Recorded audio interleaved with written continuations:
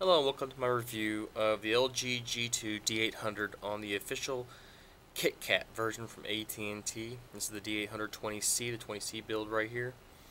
I'll show you. There you go. So this obviously dropped on Sunday. I managed to get a hold of it on Tuesday. So I have been using it full on and doing my review, my test. I did try to do a video on how to do it to keep root. However, the process proved to be not as easy as I had anticipated, and we'll talk about that later. It is easy to do now that I know how to do it, and now that I figured out to use the AT&T chat and not to call. So real quick, let's go through and say that this is very clearly what you expect to get. This is a stock-based ROM, stable enough for consumer usage, and loaded with AT&T's bloatware and some other apps as well that, for whatever reason, they thought that you needed. I'm going to go down that list right quick of the apps that they've thrown on here for you. AT&T Code Scanner, AT&T Map, AT&T Locker, AT&T Navigator, AT&T Ready to Go, Beats Music, the Browser Bar, Domingo, Featured Apps, Games, Life Squared, Life Square Log Manager, Mobile TV, The Little Princess. I'm not even sure what that is. I imagine it's a game. As soon as I got this on the phone, I went ahead and started disabling all these things. Didn't even bother to open them up. You'll also find in your app drawer AT&T Drive Mode, which I was not impressed with. It looks like it needs a lot of work to be suited for this 1080p screen. It looks like it was written for QHD screen or something. I mean, it looks horrible. At least in the at least in getting it set up. And I understand the idea behind it, text and drive. But anyways, I didn't find it very useful. AT&T Smart Wi-Fi, which I do use and have used on other ROMs before. Device help. You can install ISIS Wallet, which I'll show you does not work because this phone has been rooted, so ISIS is not supported.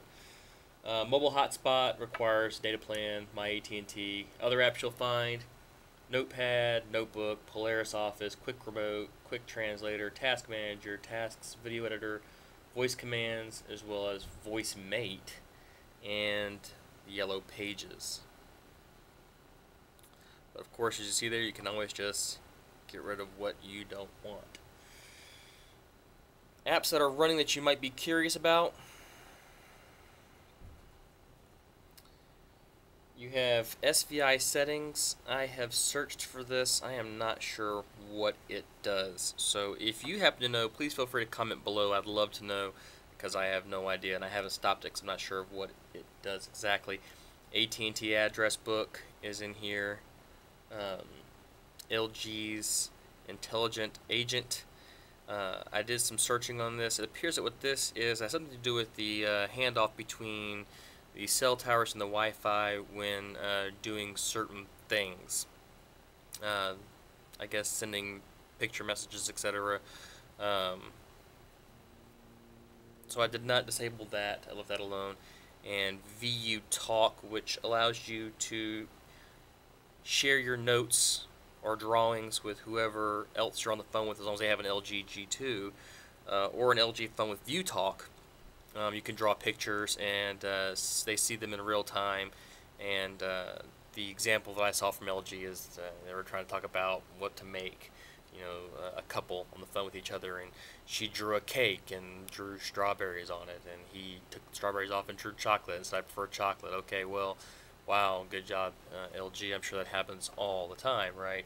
But anyways, it's there. I haven't disabled it yet, but I probably, actually, you know what, I probably won't even bother because after this afternoon I'm probably going back to 10.0 so I can continue my ROM reviews. There have been a lot of exciting things going on with Paranoid Android, OmniROM, and Nameless that I want to come back and visit and see what's happening there. The doctor's been a little bit behind because his phone, Dr. 87, his phone was out for repair with LG. I'm trying to make this video very quick and to the point, so I am talking fast and I apologize in advance. I'll try and slow down. Some new features I've noticed is some changes here in the notification center. The settings button is up here. Other than that, really, I didn't notice a whole lot as far as that goes. And the status bar is white, is different. They've also added some battery saving options, which you'll find over here, or one of the options anyways. In your location mode, you can do battery savings, you can do high accuracy, or use device sensors only. I will tell you that even on battery savings mode, GPS locks fast, and it tracks very well. In fact, I'd have to say it's been a long time since I've been on stock LG that hasn't been customized by somebody, even clean ROM. But it does appear to be very quick, one of the quickest I've seen as far as locking and tracking you. Also, you have cloud printing has been added, so you got cloud printing right there. Other than that, knock on, knock off. It seems that knock on has been changed to be a lot more responsive there. So I've noticed. It doesn't seem to, I'm not having to constantly tap it and tap it and tap to get it turned on. It doesn't seem as flaky. It seems like this is the way it should have been when it was released originally. So the knock-on's working better. Battery life wise, pull that up for you. Yesterday I intentionally tried to kill the battery. I will tell you, the more I use this, the better the battery life gets on it. So you just got to give us a couple days to let that Dalvik and that cache build up real nicely. Able to cache mostly, get those processes cached in there real good. This is 15 hours and 28 minutes. Not entirely accurate because it's 8:50 here. I unplugged this at 5 o'clock in the morning. It's close, but it takes a little while before it starts collecting the data properly. And something else I've noticed is that the first 10% of the battery drain, I don't believe, is entirely accurate as well. It drains the first 10% much slower than does the remaining 90% of the battery. In fact, it keeps on 100. It stayed on 100% for me even after almost half an hour of screen on time. That just doesn't seem accurate at all. You'll see here I got 4 hours and 46 minutes of screen on time with this test.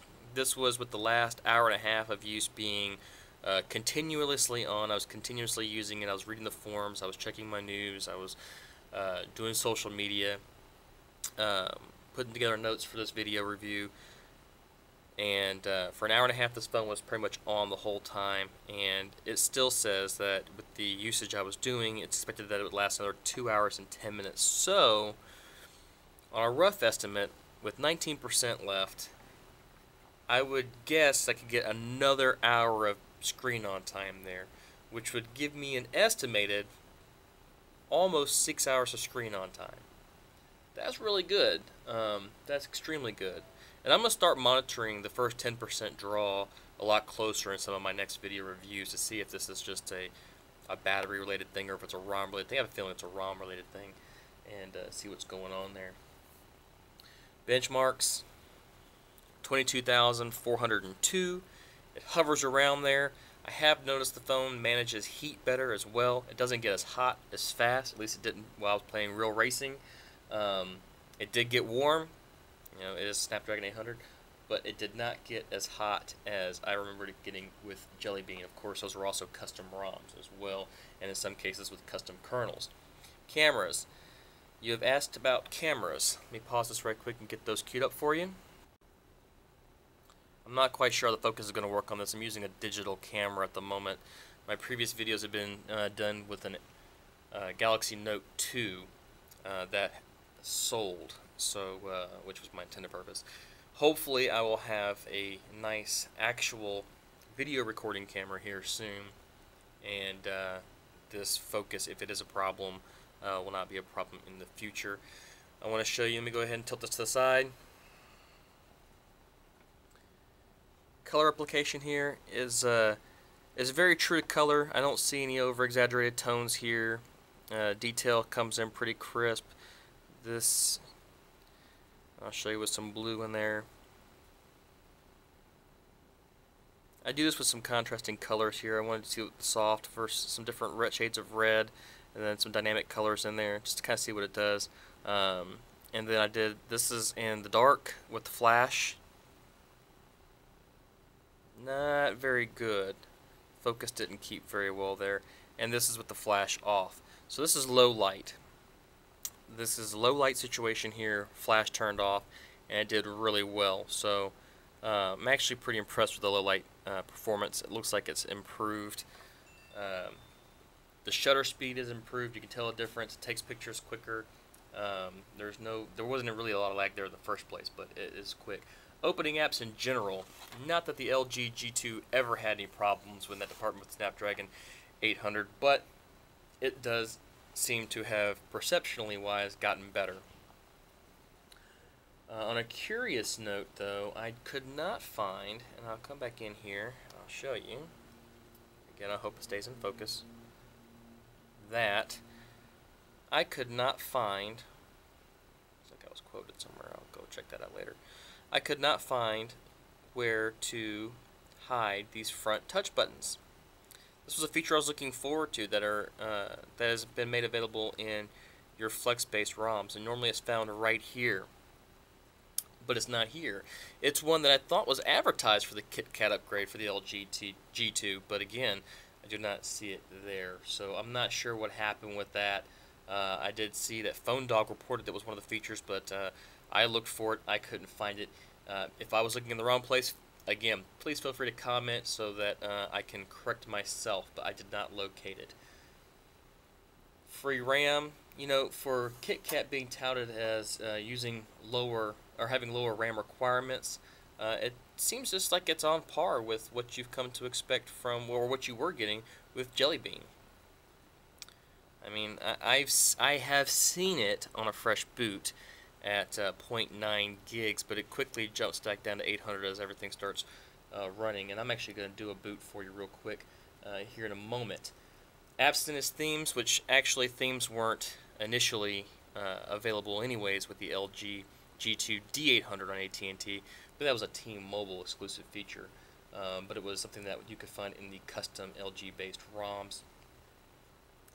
I do look forward, speaking about RAM one more time, coming back to it, to see what kind of performance we get once the devs get a hold of this and they start cleaning this up, debloating it, putting their signature touches on it, optimizing it, not just on the kernel side, which there has been a request from the devs to LG to get access, to get a copy of the kernel, get access to the kernel coding, so they can start doing things like that. So there's going to be a lot of ROMs coming out here soon, which is another reason why I'm going to try and hop off of this, go back to 10.0, root, and get back on my ROM review train here, because there have been a lot of changes, and I want to come back and do some of these other ROMs like Paranoid Android, OmniROM, and Nameless ROM. I'm going to do them some justice and go back to them because they've made a lot of changes since I reviewed them last. DPI. Don't change the DPI. You'll get stuck in a boot loop. I'm sure somebody will figure that out later. Also, there is no Exposed that's working right now. I did install Exposed and it caused an error. I uninstalled it. It didn't even show that it was installed even when it was installed. So Exposed is not working. It's a known issue. Don't go and report it again. It's already been reported. I believe from what I've seen, somebody went to the GitHub and compiled their own update, and they said it worked fine. However, because it's unofficial, they're not going to share it. Completely understand and respect that. So we can expect that when 2.5 drops, that'll get fixed. Touchscreen issues. Let me just say that when typing text messages, my biggest complaint with the LG G2 was that it seems like it got ghost touches, and it was really noticeable in text messaging. Turn the screen off, turn it back on, it fixed it. I have not observed that at all with KitKat, so I'm not sure if they've done something with the software or the touchscreen here, if they've changed some drivers or something in there, or the sensitivity to it, if they've readjusted it. But it seems that it is more responsive and doesn't seem to have that problem. Status bar height, however, because I can't change the DPI here and I can't change the status bar height, I am constantly hitting the home key while trying to type. That is me personally, and that is annoying. Another reason why I look forward to getting off of this ROM. Because speed is just not enough, folks. The speed is probably the biggest claim for this ROM here, and it is just not enough.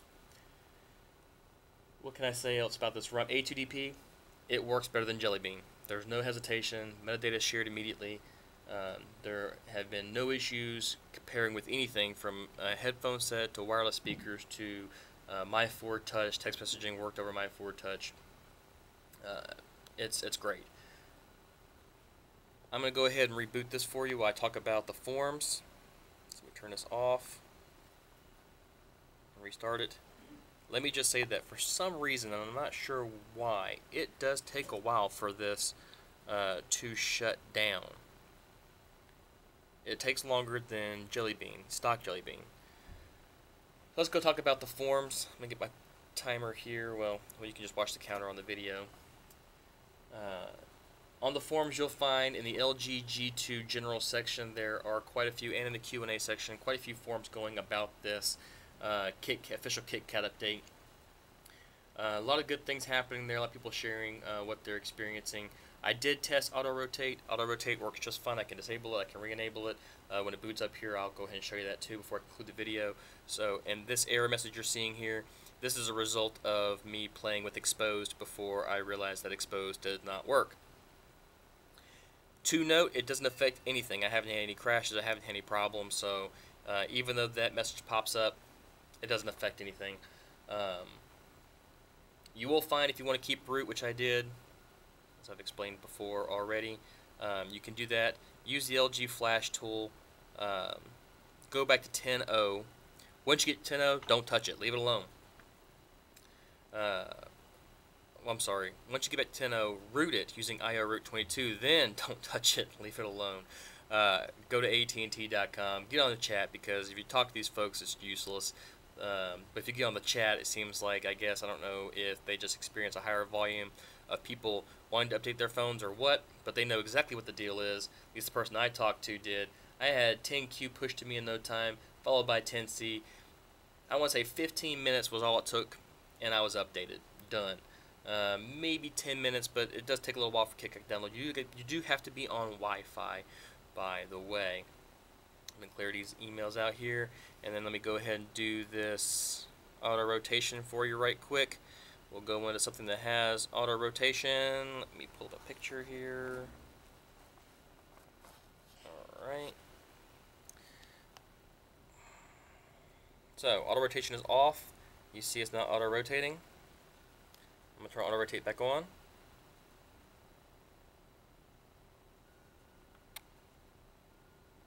Works just fine. No problems at all.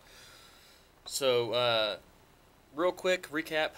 10C, you can flash it directly if you don't want to keep root. But anytime you're on 10C, whether you kept root or not, there is no custom recovery options at this point. So I couldn't even back this up if I wanted to come back to it. So I would have to flash 10C. As it stands right now, flash 10C with the LG flash tool if I want to come back to it, or go back to 10.0, get back online with AT&T and try and find some way to explain to them how I lost 10C in the first place, to get back up to 10C from 10.0. And to note that there is no way to root 10C directly. So the only way to keep your root, again, one more time, 10.0. Go back to 10.0. Don't then use IOroot22. Root it. Don't touch it. Get your updates through AT&T chat, and you are done. Test it out. Play with it. See if you like it. Really, it's stable. It's definitely a daily driver because it's been released and it's been solid. I haven't had any problems with it. But again, the nagging fact that Expose doesn't work, and because Expose doesn't work, G2 settings doesn't work, so you can't do a whole lot with the interface right now. That's it.